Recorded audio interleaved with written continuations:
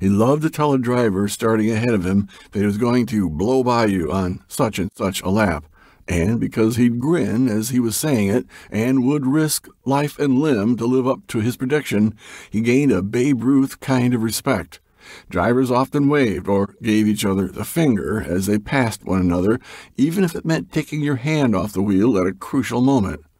There was a camaraderie out there on the track and in the pits that the people in the grandstands were never privy to. Sometimes Tony would walk up to a fellow driver, elbow him in the ribs, and say, "Where do you want me to go around you? On the inside or outside?"